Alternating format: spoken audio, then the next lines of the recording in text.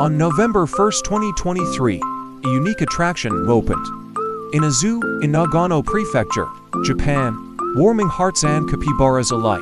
The Capybara Hot Springs is an annual tradition designed to help these South American natives, who are not fans of the cold, get through the winter. With separate baths to prevent squabbles, these capybaras eagerly soaked in the warmth, even enjoying a special treat of chrysanthemum flowers on opening day.